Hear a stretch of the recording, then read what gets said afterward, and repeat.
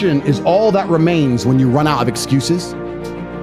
There's nothing left. I don't use excuses, and I've talked about on podcasts why I don't like excuses, because I believe it prevents me being ultimately self-accountable, and it's ultimate self-accountability that makes me a feared opponent in all realms of human endeavor, because it makes me as competitive as possible, and we live in a hyper-competitive world. It's 3 in the morning, you're in a gas station, you're in your car, you're in your Toyota, you're sitting there filling up with gas. You see a Lamborghini, and a guy gets out, 3 in the morning on a Tuesday, and you look at him in his Lambo, with all of his money.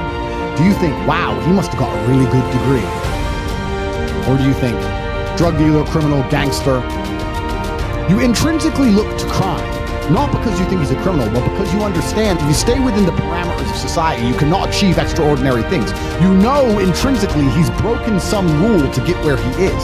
You become strong enough for your mind to become strong. And with a strong mind, you cannot fail in this world, because most people have weak minds. It's actually extremely easy. It's actually extremely easy to do. I have one life, and was it hard? Yeah. Did I work hard? Yeah. Was it impossibly hard? No. I hope all of you at home follow in my path. I want you to become physically strong, mentally strong, financially strong. If you take action, you will win. Let me tell you a secret about the universe. Everybody always says, if you tried your best, that's all that matters. The best is all you can do. If you tried your best, it doesn't matter what happens. It doesn't matter if you lose if you tried your best.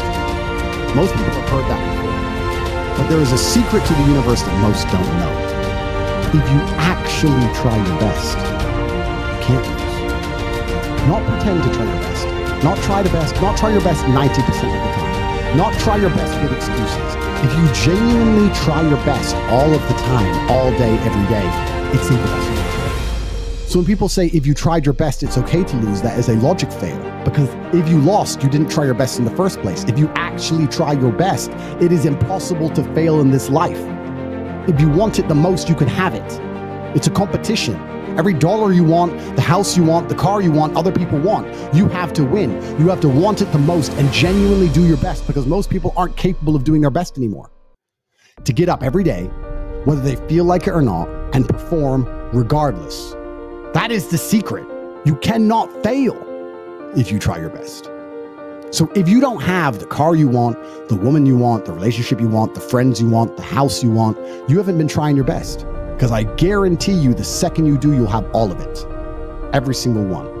If you're a young man, you have all the energy you're ever going to have. You have Wolverine-like healing abilities. And the last thing you want to do is set yourself up for a life of laziness. You should be an animal. Kind of amazing to me that especially men sit and wonder, like, what do I do in this situation? The answer to most problems as a man is always going to be to work harder. Most situations in life, regardless of whether you're 15, 25, 45, the answer is usually to work harder, and there's always something to work on. And a lot of that is going to be, of course, your finances, your network, but your physicality. There's no such thing as too strong. You can never finish the gym. You need to be formidable and fearsome. The easiest way, I have a lot of people ask me, hey, how do I come across as high value? Be high value. That's the easiest way to do it. Why are you trying to fake? Why are you trying to lie? I truly don't understand how most men don't wake up and think, shit, I'm not good enough.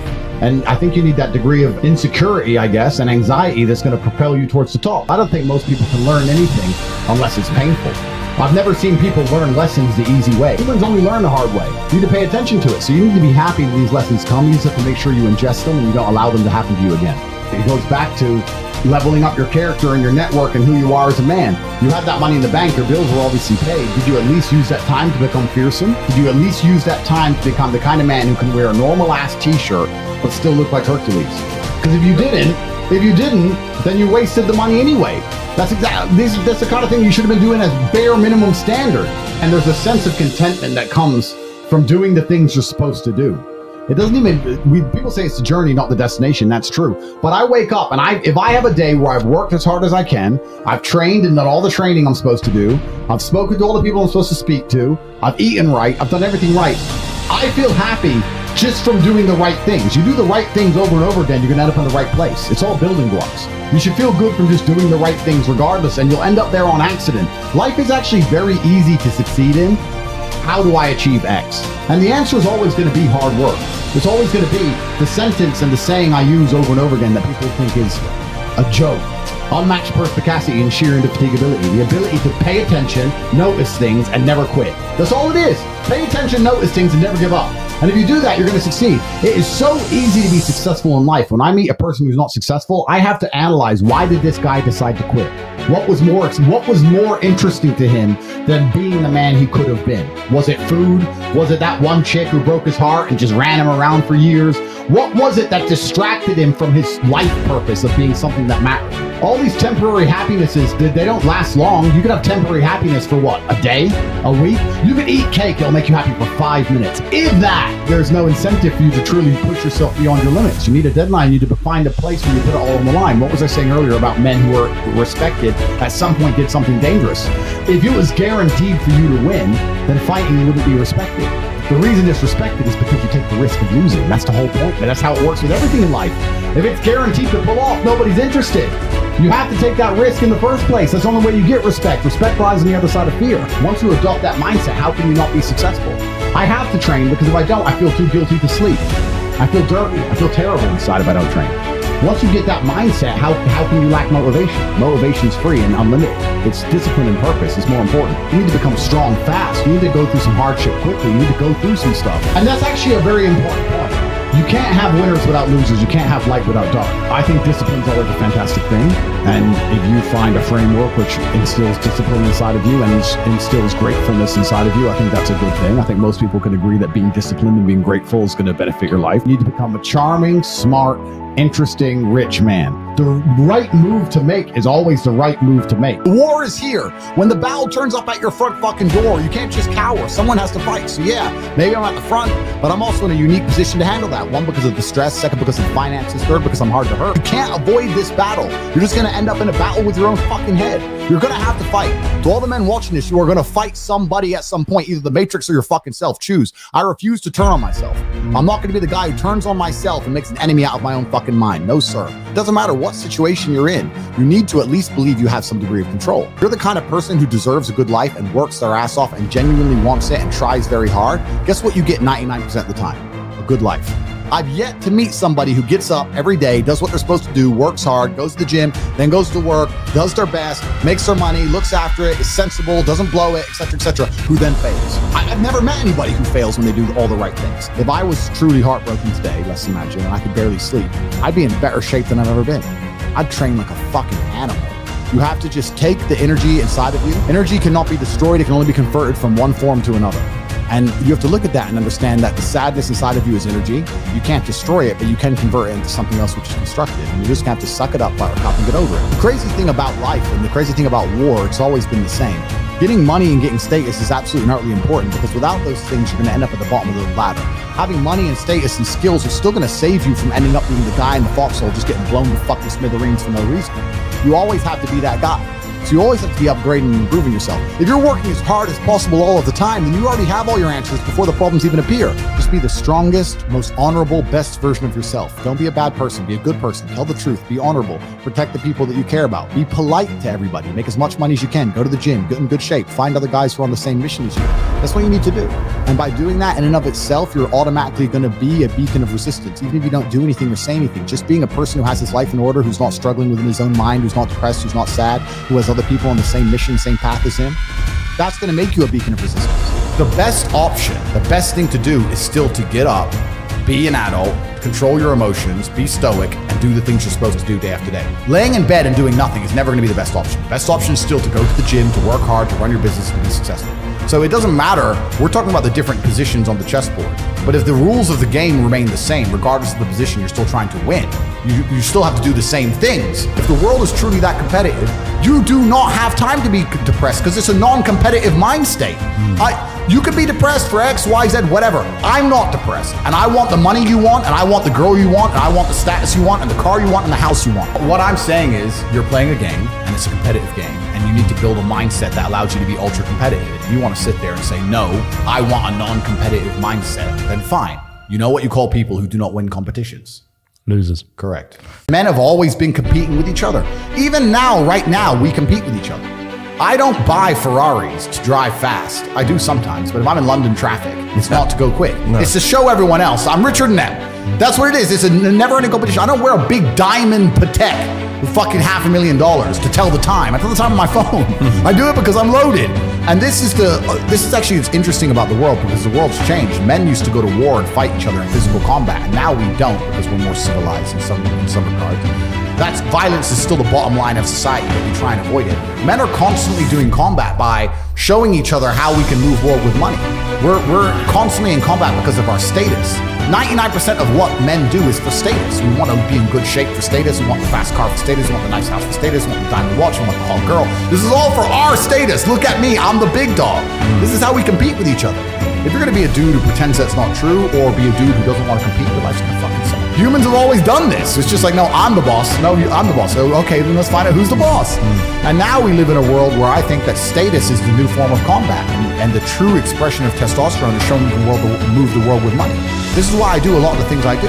When I show up to a hotel and every single member of staff panics and they're all standing there waiting only for me and no one else is allowed to walk in and all my cars are out front and Mr. Tate, Mr. Tate, Mr. Tate. That's war. That's winning. That's what it is. That's the game. And I don't have time to even accept the idea of a reality where I can't create that for myself. I truthfully believe that the universe is a very giving place. And I don't want to sound, airy-fairy, but I truthfully believe that the universe is a giving place, and that if you actually really want something, how much you want is how much you're prepared to sacrifice. So if you want $500,000 a year, you can definitely make that. And that level of stress you'll absorb for that money and the amount of headache you'll go through, if that's the amount you're prepared to accept for a happy life, you'll have it. So the number one factor that's going to decide how successful you are as a person is your ability to absorb stress, your stress level. The better you are at dealing with stress, the more problems you can fix, the more money you can make. So you have to decide on that level where you want, how much stress you can possibly absorb as a man. And then if you truly want that level, you're going to get it. I believe any man can make anything they want, depending. Any one of you here, I have no idea how much money you're making, but if you were to say, you know what, I'm throwing away my relationship, I'm throwing away my social life, and I'm going ham, I'm going nuts, and I don't care what they do to me, I'm gonna go and I'm gonna make it. You'd make a bunch of money. I had a plan. Everything was like, okay, today we have to do day after day after day until you get there. And this is what most people don't have because they're too arrogant or too lazy. I don't think it's stupid. I think most people, if you laid out a plan and they tried their very best and they were willing to learn, could do it. I don't think people are too stupid to make money. They're just too lazy or too arrogant to make money. That's the problem. I sometimes think how much work I put into my life. I mean, literally every day, as you said, nearly every minute is to make your life happen the way you want it to happen. And I look at others and I think, how do you actually survive out there? You're putting no effort into your life. How do you actually survive?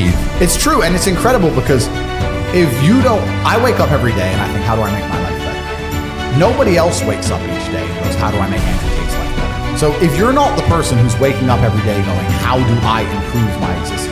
Then nobody on the planet is considering improving your one spin on Earth. Nobody else cares.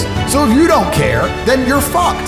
So you need to wake up and care. And it's amazing to me, like you're saying, how did I find my mentors? I just tried a bunch of them. Like when I had no money, I would try very hard I'd listen to lots of different people, or I'd try different things. And I wasn't scared to invest in myself because I understand that, look, if he's taking time out of his life, then I need to reward him for it financially.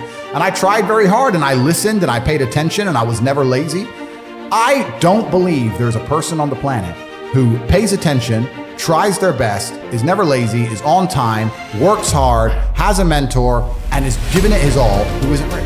You have to have ownership of everything good that's ever happened to you and everything bad that's ever happened to you. I have complete ownership for the fact I was canceled. I don't sit there and go, oh, they're lying about me. Yes, they're lying, but I still own it completely. They're lying about me and they're talking shit, but I own it and I took responsibility for it. And I sat there and I took absolute accountability and I thought, okay, how can I turn this in my favor? And I beat them. If I'm walking down the street and it starts to rain, I take responsibility for that. I didn't have to be in rainy London. I could have been somewhere else. I could have brought an umbrella.